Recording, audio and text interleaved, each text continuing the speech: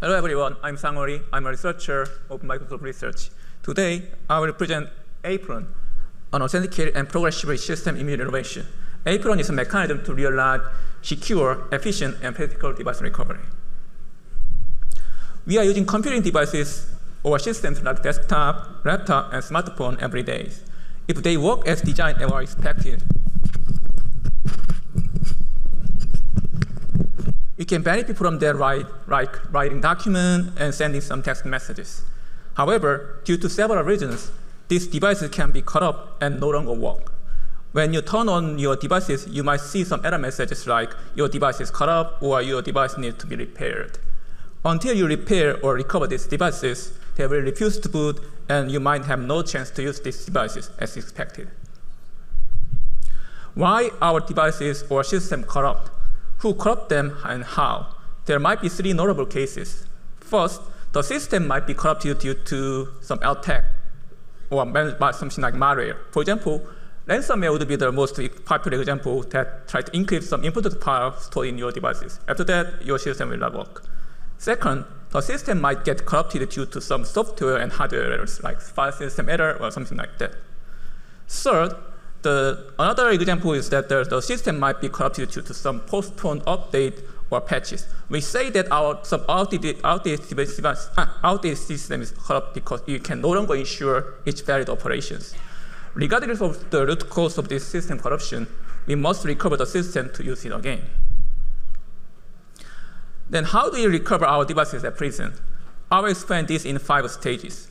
First, due to some reasons, our devices were corrupt, like some attack, error, or mismanagement. Second, sometime later, system corruption could be detected. This system possibly learns some internal or external signals, like telemetry.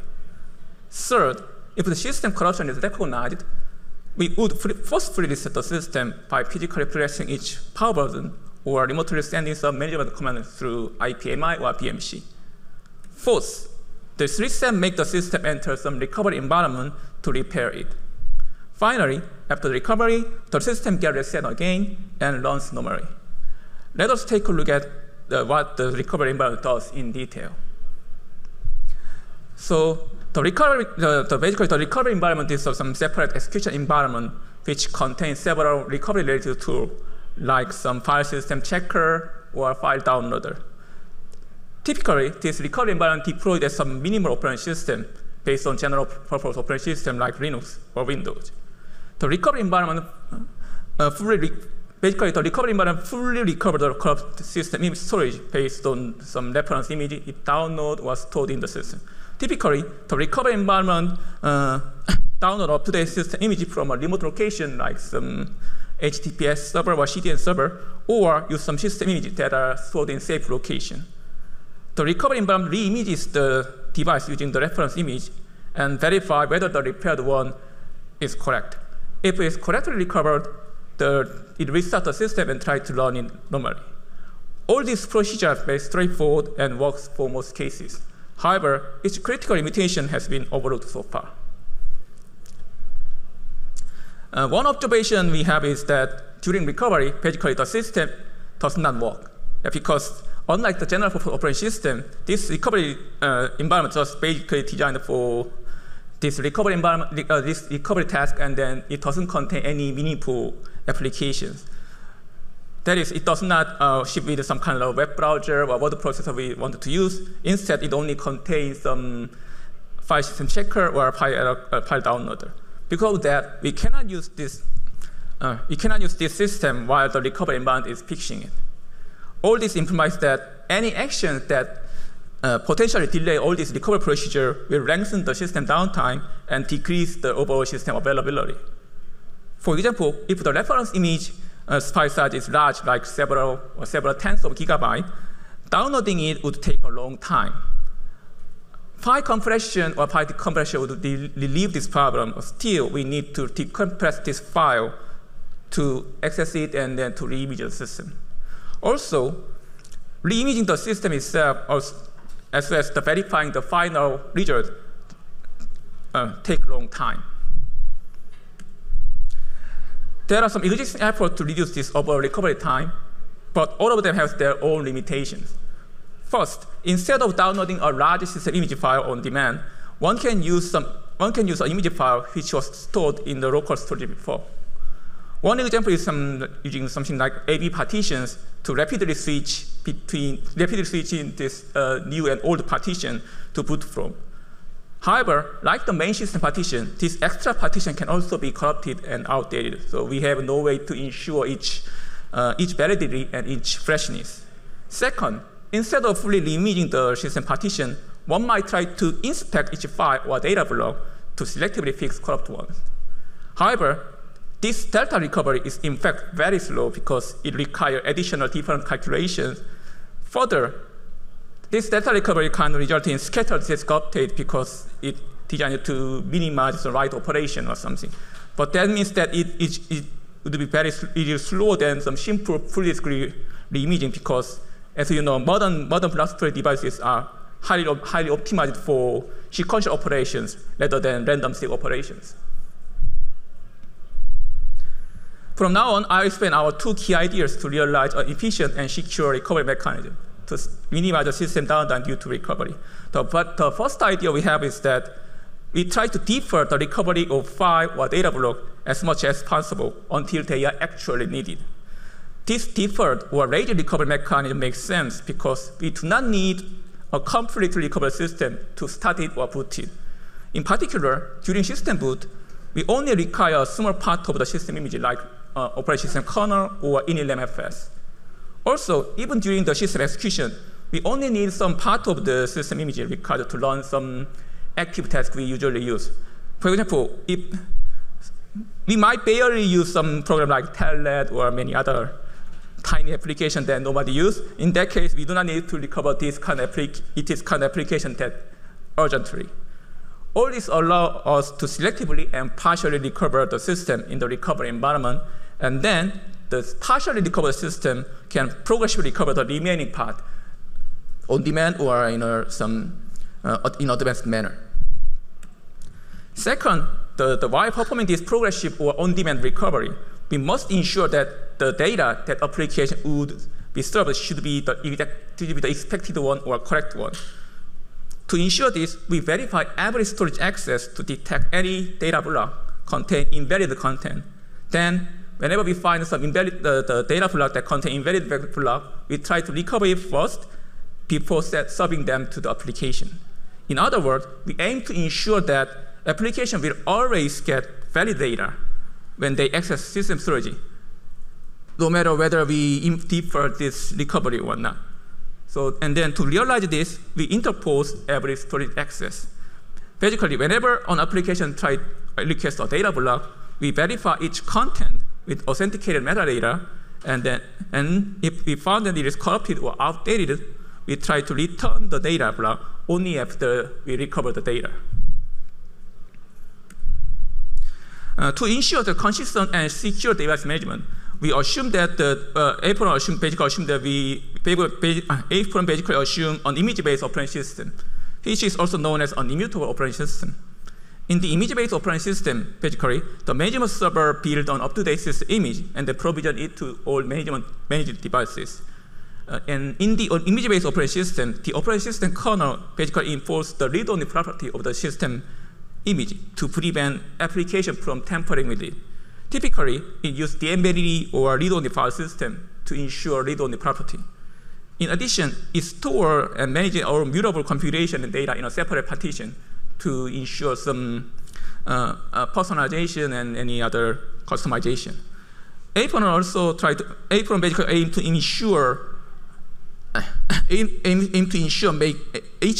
kind of devices will maintain each system image in a valid form, even though each recovery might be deferred. And from now on, I'll explain how APRON works from each preparation page to runtime page. APRON starts from the management server's metadata preparation. When our system image gets updated, the management server calculates a hash tree of each image. Then, the management server assigns the hash tree's root hash value, which is concatenated with a monetary version number to prevent any rollback attack. Lastly, the management server serves the system image and signed metadata through various deployment channels. Once the system image and signed metadata are ready, the APRON device can boot normally with all these recovery activities. In particular, APRON device relies on minimal boot environment known as LinMFS to download and verify the latest metadata if it is available. Then, by using this APRON metadata, the APRON device creates a storage layer over the system storage to interpose every access to the storage. This figure depicts how the APRON storage layer works. The APRON storage layer is located within the kernel and to intervene with any access to the system storage. And basically any application direct access to the system storage is prohibited, so we do not allow this kind of direct access.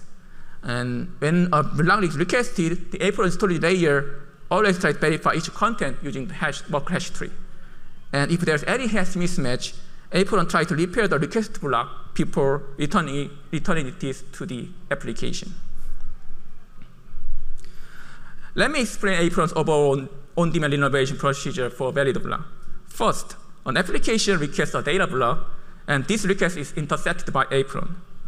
Second, APRON retrieves the corresponding block from the system storage and then tries to verify it using Merkle hash tree. Third, if the APRON confirms that this request block contains valid content, it doesn't do anything but just serve the data to the application. This second figure explains how APRON recovers an invalid block. Like the previous figure, an application data block request is intercepted and verified by APRON. Here, APRON has recognized that the request block contains invalid content according to the hash tree. To fix this corruption, APRON now interacts with a remote deployment server to download a corresponding data block from it, and then verify it again using the hash tree. And it confirms that this dispatch data is valid. APRON serves this data to the application, and then finally, it repairs the local block by using it. APRON on-demand recovery works well if the network is fast and reliable. However, in practice, devices and server might be connected through some slow network, and that network might be unreliable. This might result in some runtime overhead and error. APRON tries to overcome this problem by using a background prefetcher, which recovers not yet requested block. And the goal of this background prefetcher is to recover the entire system storage eventually, but slowly but eventually. To do not disrupt other workload, basically the background prefetcher wakes up only if there is no in-flight storage access by other active thread. Unlike the on-demand renovation, the background prefetcher batch repair consecutive invalid block. Namely, it prioritizes throughput over latency. Starting from the first unidentified block, it sequentially inspects all unidentified block until it finds a valid block. And then it recovers this, and then it tries to recover all these consecutive invalid blocks together in a batch manner. Another optimization mechanism APRON has is in-place system renovation based on deduplication. The goal of this in-place renovation is, if possible, it tries to fix request block using an equivalent block which is already in the storage. This allows APRON to less frequently interact with the server to reduce the stress of the server and the network. This in-place renovation is based on static and dynamic deduplication information. As static deduplication information, the management server analyzes the reference system image to pre-compute a set of equivalent blocks and share it with the client devices. And during recovery and during execution, the client devices keep track of whether any block belonging to each set is fetched. Later, when APRON needs to recover a block, it uses a remote block only if the request block is unique one or none of its equivalent block has been fetched. This figure explains this in-place renovation for invalid block. And unlike the on-demand renovation I explained, APRON now checks the duplicate information to see whether a request block has an in-storage equivalent block. In this example, block 0 and block 2 are equivalent, and block 2 has been fetched before. Therefore, when APRON needs to recover the block 0 later, it can use block 2's content to renovate the block 0 instead of try to download block 0 from a remote server.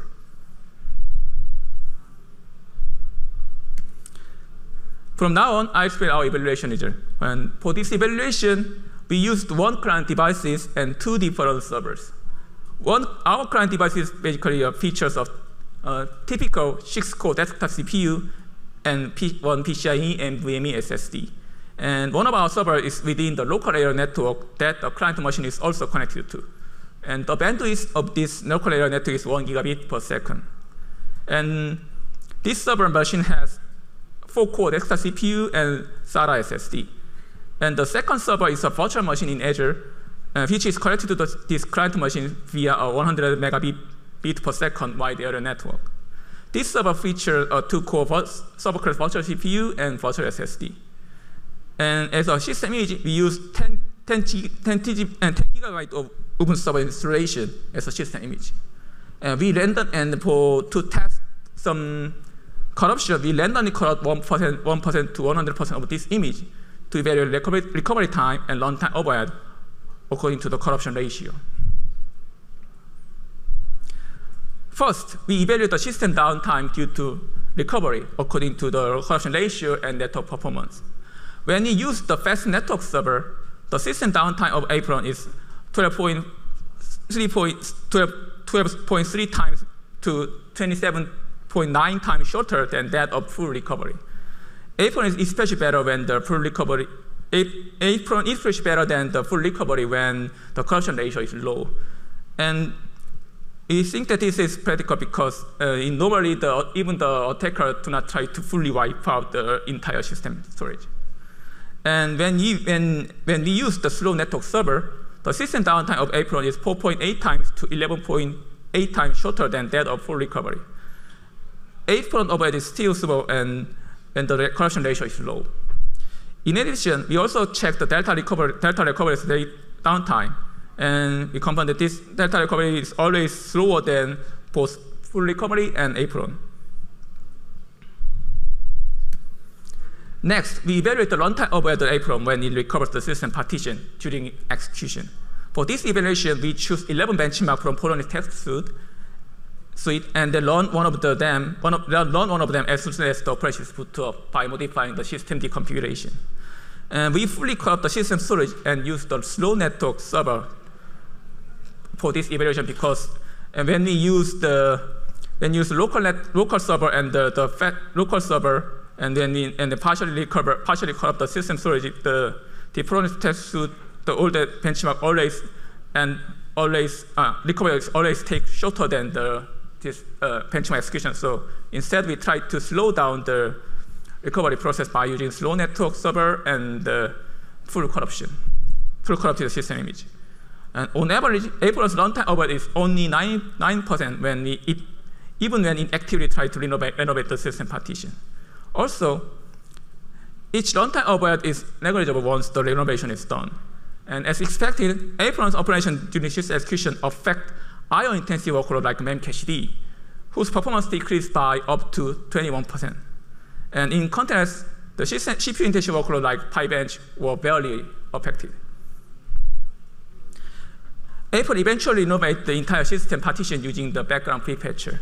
Thus, we try to compare the complete renovation time of APRON with that of full or delta recovery.